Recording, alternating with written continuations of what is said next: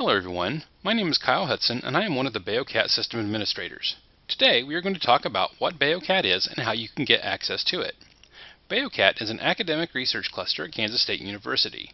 Its name comes from Beowulf, a style of cluster computing utilizing commodity hardware, and the Wildcat, which is the mascot for K-State.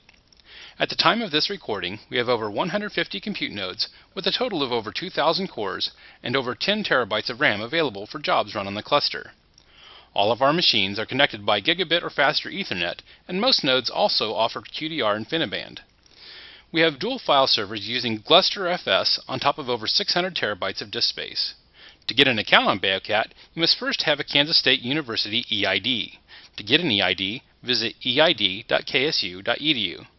Then, to request a Beocat account, visit account.beocat.cis.ksu.edu and click on the link to Apply for and Maintain your account.